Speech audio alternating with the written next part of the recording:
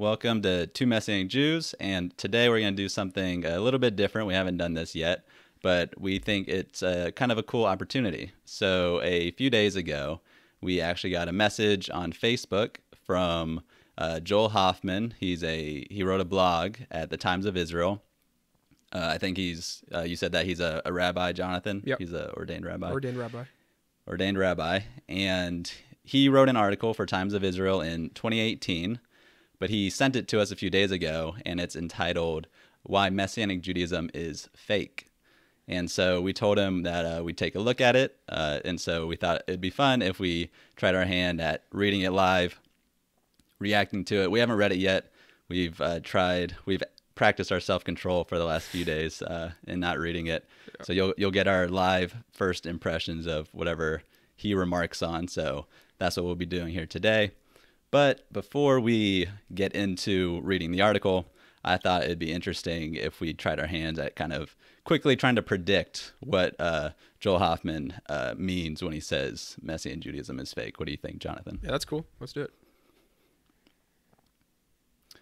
So I think what he might mean, I think when it comes to the accusation that Messianic Judaism is fake, it can mean any number of things. But I'm going to predict that what he means by fake is that it's disingenuous, that either we may be Jews in as far as descent and genealogy goes, but we're just acting Jewish, putting on Jewish clothes and using Jewish symbols in order to lure in non-believing Jews, in order to kind of secretly or dishonestly persuade them to believe in Jesus and, in his mind, convert to Christianity.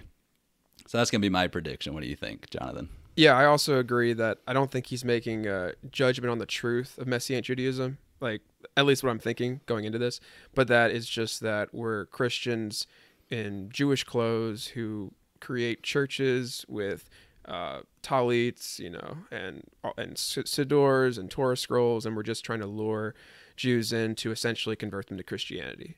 So in that way, it's fake. We're not being upfront with who we are and our intentions. And I get that. I mean, I've experienced that myself. And when people don't know our community, I don't blame you. I don't blame people if they have that idea, because if we don't talk, then I can see how that could come about, especially with the long history of different things that happen within. We have videos on this, but yeah, that's my prediction. Just I agree with you, Eric. Just being disingenuous about being a Judaism, essentially. Gotcha. So you experienced this in the sense of, like, you've heard this accusation before. Is that what you mean? Yeah, essentially. If I walk into a synagogue, which I have, it's just, oh, you're like Jews for Jesus, like you're just a Jew for Jesus. And by that I mean that you're just a missionary trying to get me to convert to Christianity. And so you acting Jewish is just like a way to make Jesus more palatable type of situation. Right. Any observance, I've been experiences where I've wore tzitzit, and an Orthodox Jew says, "Why are you wearing that?" And I know this person, or he at least knows about me that I believe in Yeshua. And I told him Numbers 15, which caught him off guard, because I'm just trying to fulfill the commandment like he would. But I get it that if he's had experiences, this person's had experiences that they're just trying to get me to believe. They're trying to get me to convert, which has actually happened in the news recently. You see a lot of people, not a lot, but there's a good amount that has made the news of followers of Yeshua, Jesus, who are in Jewish communities, representing themselves as Jews, but in fact they're just Christians, and which gives us a really bad name. Yeah. We may get more frustrated at those people than Orthodox Jewish people do. Yeah. So yeah, we'll make some videos addressing those situations.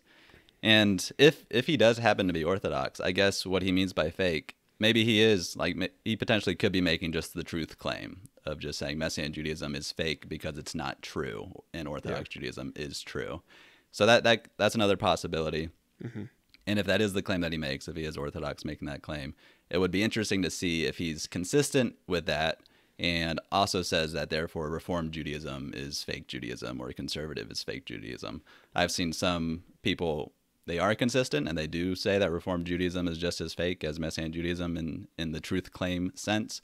But then I've also seen people be inconsistent and try to keep all the other Judaisms except for Messianic. Mm-hmm. So we'll see what happens, and we'll see what Joel Hoffman has to say. So let me pull up this article. All right, yep, there he is, Joel Hoffman, rabbi, teacher, columnist for Times of Israel. It's a blog, so it's like an opinion piece. So, all right, so we'll just kind of go paragraph by paragraph, and I guess if we have any thoughts on the paragraph, we'll share them. So let's see how this goes. Let's do it. All right. Why Messianic Judaism is fake.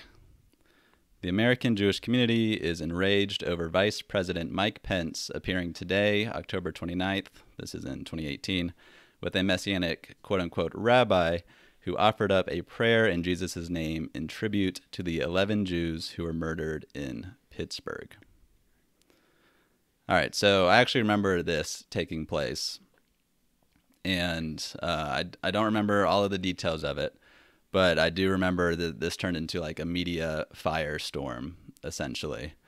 And so I think I'll just keep on reading and see if he gives more details before I explain more. Sure. Unfortunately, many Jews today have fallen into believing in Jesus as the Messiah. Therefore, since the talk of Messianic Judaism is in the air, I have written this short informational piece for Jews who come across Messianic Jews on why Jesus cannot be the Messiah. In other words, a refutation of Christianity and Messianic Judaism in just 30 seconds. Okay. That's a pretty bold claim. But yeah, so it seems like he's not trying to, at least at this point, say that Messianic Judaism is not Judaism. He's actually here, he's distinguishing Christianity from Messianic Judaism. He says Christianity and Messianic Judaism. He's trying to refute it in 30 seconds, which that would be impressive if he did. But yeah, and I get right here, at least the first paragraph, being enraged about this, because I think here it is a claim about, at least in this paragraph, that Messianic Judaism is not Judaism.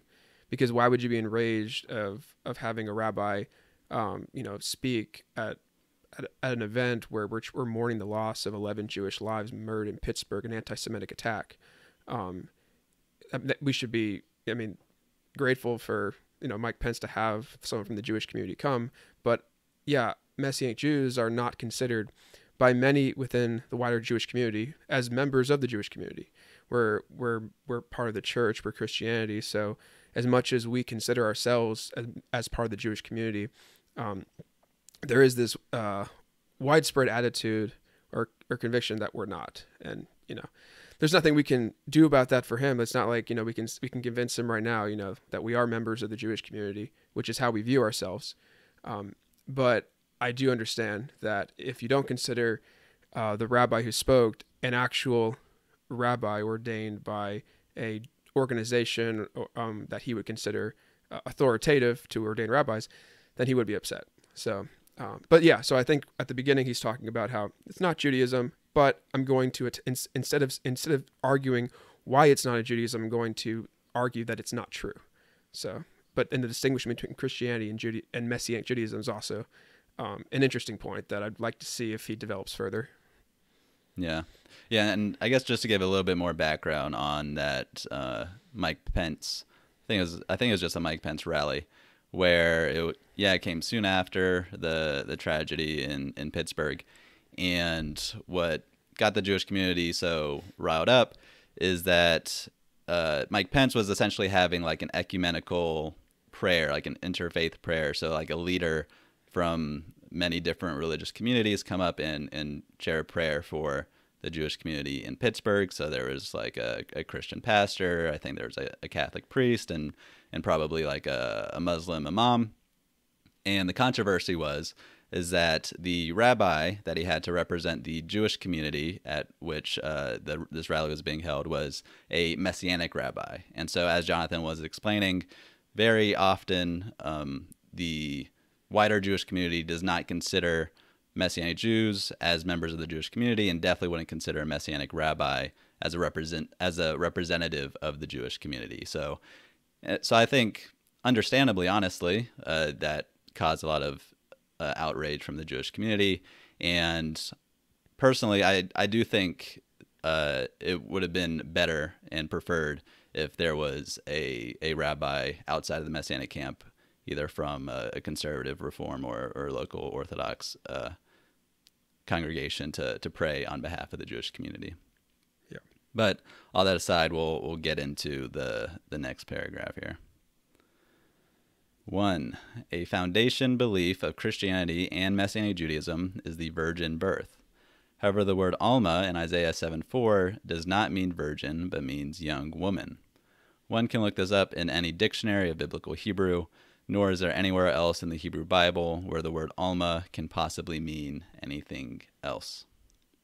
I think you can go on just to get more of his argument. All right, let's see. Point 2. Jesus did not meet the requirements for being the Messiah, such as being a descendant of King David on his father's side. He cites Genesis 49:10, Isaiah 11:1, Jeremiah 23:5, 33:17, Ezekiel 34:23 through 24, nor the requirement of being Torah observant, Deuteronomy 13:1 through 4, etc. The New Testament's accounts of Jesus clearly support this. Do you want me to just read the whole case here? Yeah, I do, actually. All right, we'll go that route. Number 3. Jesus did not fulfill any of the prophecies of what the Messiah will do, such as building the third temple, Ezekiel 37:26 through 28, ushering in world peace, Isaiah 2:4, gathering all the Jews back to the land of Israel, Isaiah 43:5 through 6, etc., beginning one's messianic reign, dying, and coming back thousands of years later was never a possibility of how the messianic era would unfold. Number 4, and yeah, we're getting near the end of our article here. The mention of the suffering servant in Isaiah 53 as being a reference to Jesus is incorrect because the subject of Isaiah 52 and all of the prior chapters is clearly the Jewish people. Also, 11 times prior to Isaiah 53, the Jews are in fact referred to as a suffering servant. One needs to read the whole Tanakh, not just the excerpts. There are dozens of additional reasons why Jesus cannot be the Messiah and consequently the fallacy of Messianic Judaism. If a Jew who believes in Jesus is intellectually honest and a real seeker of truth, she or he will closely examine the above. And that is the end of the article. Okay. Yeah. So I can already tell that he's trying to refute it in 30 seconds, which unsuccessful just for the fact that I'll give you one example right here. So he says that if you scroll down, he says that Jesus, let me get the quote right, the Torah observant point. So I guess scroll up a little bit. Right there. Okay. So he says a requirement for being the Messiah is that they must be Torah observant, citing Deuteronomy 13:1 through 4, and the New Testament's account of Jesus clearly support this. Can I have some evidence? I don't see any evidence cited there to say that Jesus was not Torah observant. So just to give some background on this point, one of the key prayers in Judaism, the hallmark, you could say, the watchword of Israel, is the Shema, which is a commitment to obey the whole Torah, right? It's a commitment to the God of Israel alone and to obey the whole Torah. If you look at Mark 12, when Jesus is asked, what is the greatest commandment? He said, Shema Yisrael, Adonai Eloheinu, Adonai Echad. Hear, O Israel, the Lord our God, the Lord is one. And then he coupled that by saying, and the second is like it, you shall love your neighbor as yourself. There is no other commandment greater than these. And right there, he's not saying that loving God and one's neighbor replaces the commandments and now you no longer need to be Torah observant. He's actually saying that this is how we are to read all the rest of the commandments. We are give our allegiance to God, which already is understood as a commitment to obey the whole Torah. And then we read all of the other commandments through the lens of, will this be loving my neighbor or not loving my neighbor? So, and we see this throughout his debates. When you look at his debates with Pharisees, which was not a debate against Jews and Judaism, it was a debate with Jews within Judaism, to give a paraphrase of Amy Jo Levine, who talks about this herself. So he was committed to observe Shabbat. He was committed. He wore tzitzit. If you read in Matthew chapter 9, I believe, and in Matthew 23, you see that Jesus actually wore tzitzits, which, as I was talking about earlier, Numbers 15, it was a commitment and a reminder to obey all the commandments. So I disagree with him that the New Testament clearly portrays and supports that Jesus was not Torah observant, but I do agree that if Jesus were to not be Torah observant, or to teach that Jewish people should not keep the commandments, or they no longer have to keep the commandments, then he's right. That would disqualify him as the Messiah, but I just disagree. The New Testament actually supports the view that Jesus was Torah observant. And if you actually read, I don't want to make any claims against Rabbi Hoffman that he's not reading this, but most scholars would disagree with Rabbi Hoffman, saying that Jesus actually should be placed within Judaism. He fits within Second Temple Judaism, and he was a Torah observant Jew. So scholarship is in support of this, but not just to cite scholarship. The New Testament clearly portrays Jesus as one who is committed to the Torah, a rabbi himself, gathering disciples and teaching them how best to follow the commandments. Yeah. In my experience reading the New Testament scholarship about Jesus is that it seems to nearly be unanimous nowadays that he was a Torah observant Jew throughout his life, embedded in the Jewish community and lived as Jewish of a lifestyle as one could have back in the day. And in fact, kind of New Testament scholarship has moved so far past that, like that's such an assumption now, that now New Testament scholarship is now turning their attention to Paul, and there's even a growing minority within Pauline scholarship arguing that Paul remained Torah observant throughout his life and expected other Jewish people, even those who are followers of Jesus, to do the same.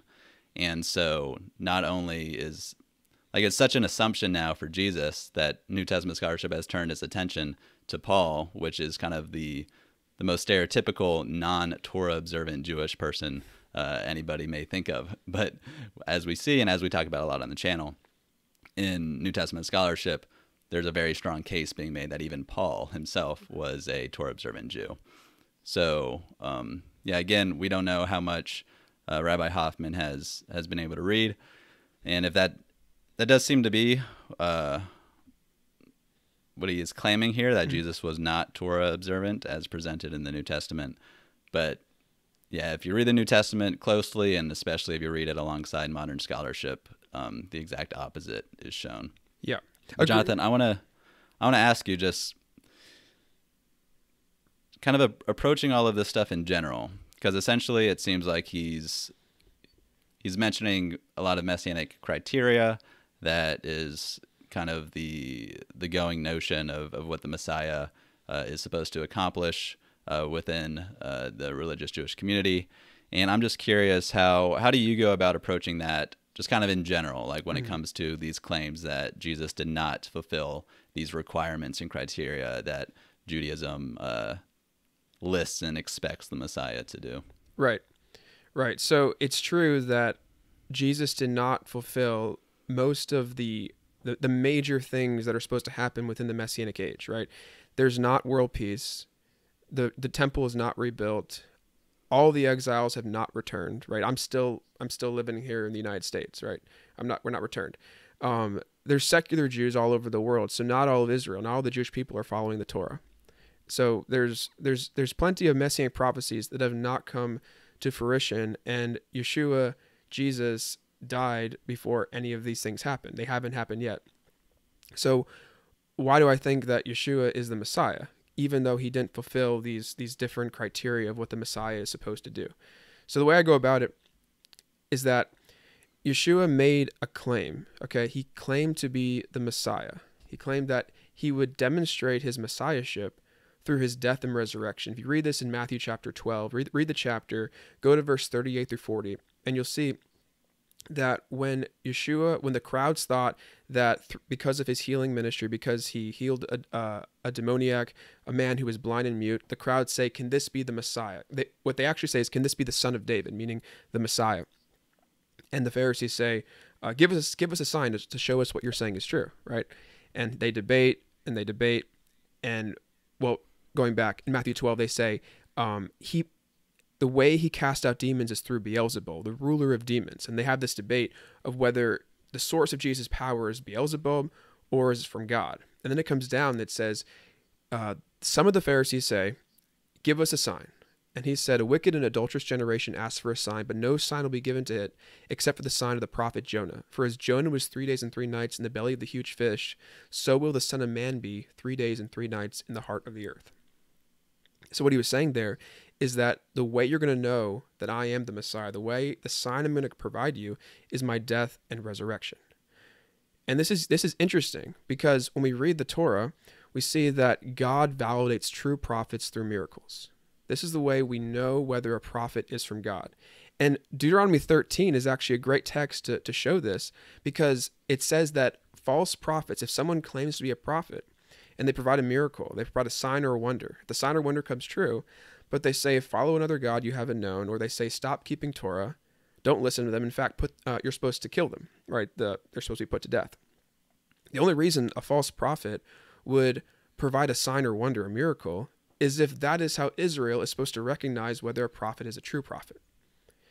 So what I actually found is that the Maimonides, so the great Jewish philosopher Maimonides, who in Orthodox Judaism he's highly regarded, and in the Jewish community in general, and I highly regard him.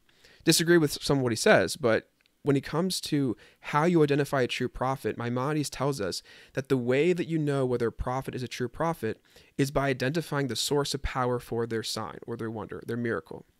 So if the sign comes from God's power, then that means the sign validates a true prophet. If the sign derives from sorcery, then the sign does not validate the prophet. Maimonides tells us that the way you know is by judging their teaching. So if they teach against Torah, then you know whatever they did was done by secret arts with the aid of witchcraft. That's a quote from Maimonides. And so what's interesting is that the resurrection is unique, because the resurrection is something that only God can do. Only God raises the dead. We see this in texts like 2 Samuel 2, verse 6, and I believe Deuteronomy 32, verse 39, and even in the Jerusalem Talmud in Sanhedrin 10:2, it says that only the Holy One of Israel, only God raises the dead. So what I see from this is that if Yeshua claimed that his messianic sign would be validated through his resurrection, only God raised the dead, then what this means is that Yeshua's identity, his messianic identity, was validated by his resurrection from the dead. And we also know, well, it could be said that, okay, well, maybe God is testing Israel, because in Deuteronomy 13, it says that the reason these false prophets do these miracles is because God is testing you. But it wouldn't make any sense for God to empower the prophet who's doing the miracle, because when you read things like Deuteronomy 18, it says the way you know if someone's a true prophet is if their prophecy comes about. So because God would not fulfill the prophecy of a false prophet, God would not validate the claims of a false prophet. You see? So what I do there is, when it comes to messianic prophecy, the way I view this is this. I see Matthew gives all these fulfillment citations. He says that if you go up into the screen, it says, he's arguing that the Hebrew word alma means young woman, not virgin. Or he says that, Jesus was not a descendant of David. He's disagreeing with Luke or Matthew's genealogy of Joseph being the biological father, saying that he can't be, because, he's born a virgin, he's no longer the father. There's adoption doesn't work, all those things. So the way I see this is that the New Testament explains Jesus, how he fulfills the scriptures as the Messiah, but the resurrection is the evidence that he is the Messiah. So the resurrection is the indication that Yeshua is the Messiah, and that he taught Israel to remain faithfully committed to keeping the Torah, to keeping the commandments. So I understand Yeshua as the Messiah because of his resurrection. So all of these objections that he brings up, saying that the temple is not rebuilt, and this doesn't work because Isaiah 53 is talking about Israel, it's not talking about Jesus. I'm like, okay, well, for the sake of argument, I'm not even sure exactly. I mean, I think there's good arguments to say that the suffering servant is Israel. There's good arguments. There's also good arguments that it's Messiah. Okay, let's table that and say Isaiah 53 could be referring to Israel. It's the servant is Israel in the chapters in context, right? But I can understand that as also referring to the Messiah, who is Yeshua, who is the representative of Israel. So I understand these prophecies that the New Testament cites as evidence for. So I understand these prophecies that the New Testament references that Yeshua fulfilled, because I understand Yeshua as the Messiah, because he rose from the dead. You see how it all comes through? It all is through the lens of the resurrection. Yeshua's resurrection is the indication that he's the Messiah, and the indication that he taught Israel to remain faithfully committed to keeping the commandments. Yeah, so at least for me and you, and hopefully more people as they watch your videos, that goes over this more. Yeah. Our case for trusting in Yeshua and Jesus as the Messiah, and trusting that Yeshua is who God has identified as the Messiah, isn't reliant on Isaiah 53. Right. It's not even reliant on Jesus fulfilling every single one of these requirements that maybe for a lot of Jewish history, many Jews kind of set that expectation for themselves. But due to the evidence for the resurrection and all of the implications that it has via the lens of Deuteronomy 13, and helpful support from Maimonides, like that's what we're relying on here. Mm-hmm. And so at the end of the day, this, kind of going after kind of prophecy by prophecy and trying to poke holes in it, while avoiding the issue of the resurrection, it has no effect, at least on me and you. Right. Right. And I would also add that what the resurrection also does is it indicates, it's God's way of telling us that Yeshua is the one who will fulfill these messianic prophecies when he returns. So there's not world peace. The resurrection is the indication that Yeshua is the one who will bring peace. The temple's not rebuilt. If we interpret these texts that he's citing here in Ezekiel 37 as, yes, the temple's supposed to be rebuilt, Yeshua is the one who will fulfill that. All these things, right? All these prophecies are going to be fulfilled, and the confidence that I have in these prophecies, which again an Orthodox Jew would also agree with, like I have great confidence and faith that these will be fulfilled because I know who the guy who's going to fulfill them. And the way I know who the guy is going to fulfill them, that who the Messiah is because I know that Yeshua rose from the dead. Yeah, and we see that this method of demonstrating who a prophet is via signs, and then expecting the people of Israel to respond to that sign and trust the prophet who's being identified, there's much precedent for that throughout Scripture. Did you go over this already earlier, Jonathan? You mentioned Moses proved himself as prophet. So I didn't give examples, but yeah, if you're talking, you can go. No, go ahead. Okay, yeah, sure. So when there's examples in this. So if you look at Exodus 14 verse 31. Exodus 14:31, it's describing how Israel, the Jewish people, just crossed through the Red Sea. The Egyptian army is coming after them, and then when Moses raises his staff, right, the waters come and collapse on the Egyptian army. Then Israel is looking back on the Egyptians being taken in after they have just been enslaved for hundreds of years, and God has delivered them. And they say, and this is what they say. They believe God. Actually, if you could just let me pull up my Bible just to bring it out, just to give the exact quote. Yeah, sure. And even before Exodus 14, we see Moses appearing before Pharaoh and I think before the people as well, at least before Aaron. And he's pulling out his staff and it's turning into a serpent, or he's putting his hand in his clothes and takes it out and it's leprous, and then he puts it back and it's healed.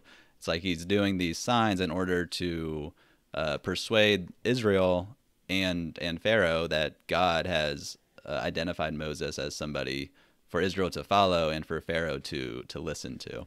But yeah, Exodus 14 is a particularly interesting example.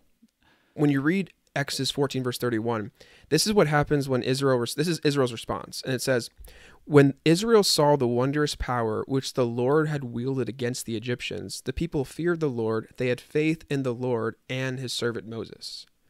So the reason that Israel had faith that Moses was a true prophet, the reason they had faith in Moses and they had faith in God, was because they saw how God had validated him through these miraculous signs. And they saw this not just with the Red Sea parting and the Red Sea coming down.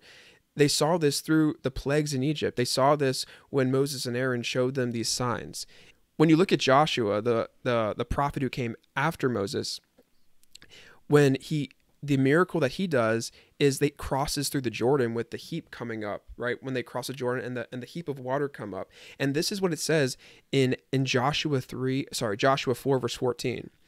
After Israel crosses through the Jordan, it says, on that day the Lord exalted Joshua in the sight of all Israel, so they revered him all his days as they had revered Moses. So the reason that Israel has faith that Joshua was a true prophet, the reason Israel had faith that Moses was a true prophet, was because they saw how God had validated him through these miracles. It's the miracles that demonstrate their prophetic status. So we see this precedent already in the Torah. So like when I say I agree with Maimonides, the reason I agree with him is because I think he's interpreting the Torah correctly. Yeah, and like the examples that you're pulling from with Moses and with Joshua, it was those signs that convinced Israel that Moses will bring them out of Egypt and Joshua will bring them into the promised land. Right. They didn't see these signs and these wonders and go, oh, these people aren't prophets yet because they haven't already brought us into the promised land. That's like right. The criteria, the requirement hasn't been fulfilled. These aren't the promised people, or these aren't the people that we should be following. When in reality, when you just kind of think logically, it has to happen the other way around. It's like in order to get to the destination, you have to trust the guide whom God has identified. And that's exactly what they did in response to Moses and to Joshua. Yeah. And so we just view that same line of logic with Yeshua, with Jesus. So God has identified him as the Messiah through the resurrection, a miracle that only God can do. So we can have a lot of confidence in that. And that Yeshua, that Jesus is the one who will do these requirements that haven't yet been fulfilled. And in addition to those things, he will be the one reigning in the kingdom of God and in the heavenly temple, acting as the high priest. He is reigning and acting as the high priest in the temple, in the heavenly temple right now, as we read in Hebrews. But all that aside, it's that kind of line of logic. God has identified the prophet whom Israel and with the Messiah, the whole world is expected to follow, because he is the one who will bring us to the kingdom of God, to salvation, to eternal life, and all that kind of stuff. So we just see it.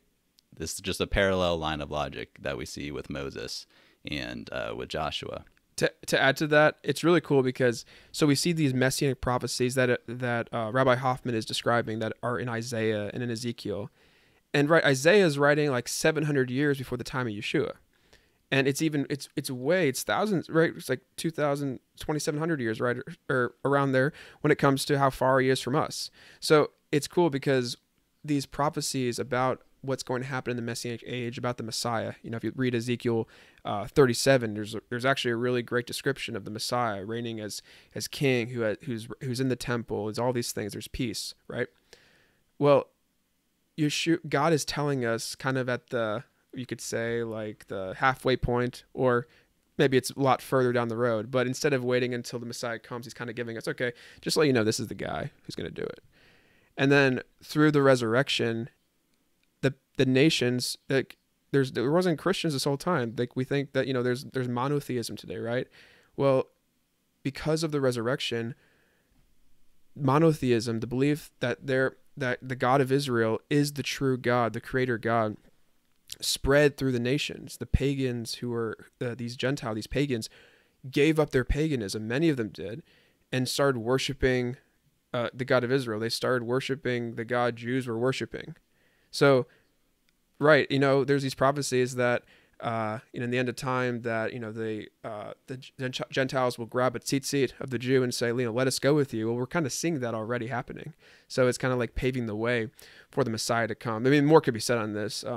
A great book, and if you're watching this and you're like, well, how do you know that Jesus rose from the dead, or this idea of the Messiah making way for the nations to worship the God of Israel. These kind of ideas.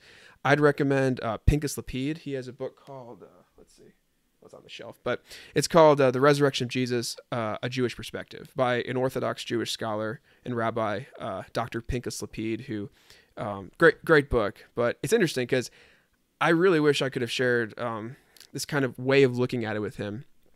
But the late Dr. Lapid, I would be very curious how he would have responded to this argument. But if you're watching this, if you're listening to podcasts and you're like have questions or objections or thinking about like how to better understand this or clarify the points, just comment below. But that's essentially why Eric and I find these objections that Jesus can't be the Messiah because he fails to fulfill these messianic criteria. The only criterion on that list that would actually disqualify him is if he was taught against Torah, Deuteronomy 13. And when you read the New Testament in its Jewish context, then you'll actually see that Jesus was faithful to Judaism. In Matthew 5:17, you actually read that he says, I have not come to abolish the Torah or the prophets. I have not come to abolish, but to fulfill. And when you know what that means in its Jewish context, I have a video on this. What he's basically saying is I have not come to stop Jews from keeping the Torah.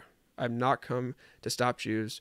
I've not come to get Jews to abandon Judaism, because that was the big concern with what we see in the Maccabean literature. And Yeshua is saying right there, I'm not like that. I'm not like these apostate Jews. I'm trying to let Jews commit themselves to the Torah. I'm going to show you how best to follow the Torah. I'm the Messiah. I'm the one who's going to come back. I'm the one who's going to be reigning as king over Israel. So, to say that he's refuting Christianity and Messianic Judaism in 30 seconds,